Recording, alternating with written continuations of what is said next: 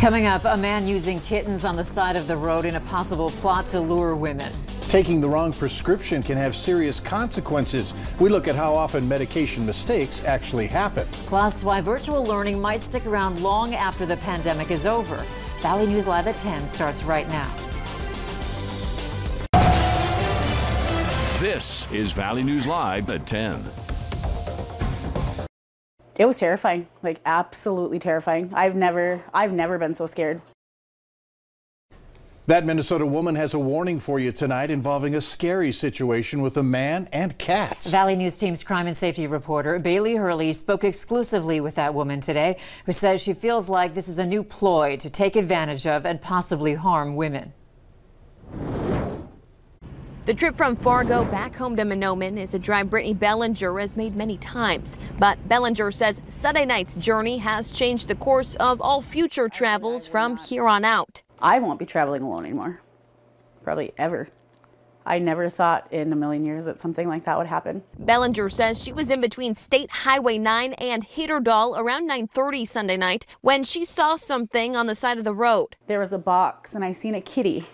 So my first thought is, what if there's kittens in there? Like, what if somebody dumped off a litter of kittens? She says there wasn't a soul in sight, so she turned around and pulled up next to the box and cat. She says that's when a dark 4-door car pulled up behind her out of nowhere with a man behind the wheel.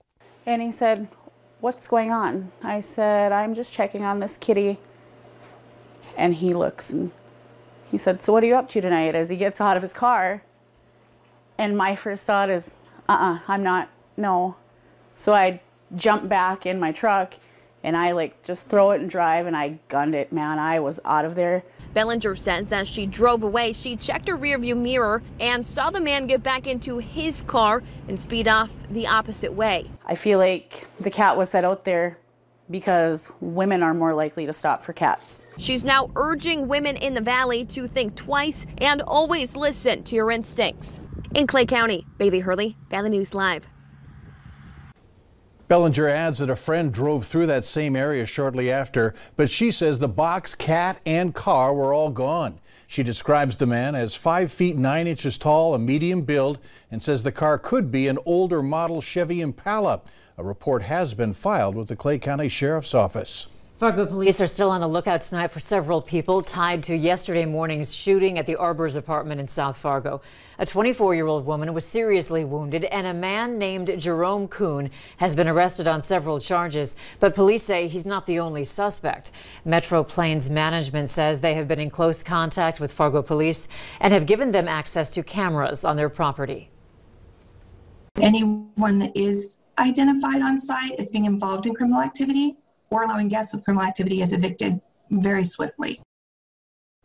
Fargo police have set up a tip line for anyone with information and for those who may feel unsafe living in that area. That phone number, 241-1431. New information tonight on the state taking over the federally funded refugee resettlement program in North Dakota. The move comes after Lutheran Social Services unexpectedly closed its doors, shutting down that and several other programs. Valley News Team Stacy Van Dyke joins us now with details. Stacy. Andrea, after getting formal notification Friday that LSS was out and there are no other agencies of its kind in the state, the refugee resettlement program basically fell into the lap of the Department of Human Services. As administrator, it'll work with providers which handle most of the legwork in resettling refugees. We spoke with Chris Jones, who heads up the Department of Human Services. He says he's not trying to reinvent the wheel. They're in the process of trying to find former LSS employees who worked with the program. A dozen will be needed to work as temporary employees of the state and operate out of their homes. He told us with no heads up from LSS, right now the department is just trying to pick up the pieces. Andrea? All right. Thanks, Stacy. The number of refugees accepted each year is set by the president. North Dakota settled 124 in 2019, 44 in 2020. Medication mistakes, errors that may have happened to you or a loved one. Our national investigative team found thousands of those mix-ups happen every year, sometimes with harmful or deadly consequences. Investigate TV's Sandra Jones talks to doctors about how this happens and what you can do to check your meds. At first it was shock. Immediately after it was dispensed, I caught it. Looking back, Al Carter regrets the day he gave the wrong medication to a 12-year-old. Completely and profusely apologized. After calling the family, he said they returned to the pharmacy to get the right antibiotic medication, and it turned out okay. It was one of those things where it was myself and another pharmacy technician in there, the two prescriptions, two different patients sitting right there because I knew they were waiting, and I grabbed the wrong one to give to the patient. Carter, who is now the executive director and CEO of the National Association of Boards of Pharmacy, says similar packaging and names of prescriptions are the most common causes of medication mistakes. I think it's truly oversight. According to a 2017 study published in Clinical Toxicology, there are nearly 1.5 million medication errors each year in this country. That's one every 21 seconds. Why do you think these medication errors are still happening?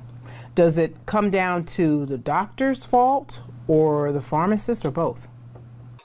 You know what? I think it's a little bit of both. NYU doctor Danielle Ofri has done extensive research and written books on medical mistakes. The vast majority of errors, medication or otherwise, are committed by very competent, caring clinicians.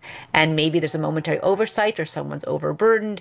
Patients like Amanda Payne-Lindsay, who never imagined it would happen to her. I felt like I had heightened depression, heightened anxiety. Finally, Payne-Lindsay discovered she was taking the wrong medication. She said she was supposed to get a specific birth control. Instead, she was given a different combination of hormones. I didn't think twice about checking the name of what I was taking because my physician prescribed it. The pharmacist acknowledged what it was. Payne-Lindsay said she started feeling better after she stopped taking that medication and was prescribed a new one. She filed a claim with the hospital and received this response from its insurance company confirming the mistake. I had no reason to really question that it was even wrong, especially within the hospital system that owns the pharmacy. According to the study of Poison Control Center data, reports of medication errors doubled between 2000 and 2012. Now, researchers at the Mayo Clinic say, know your medications and the possible side effects.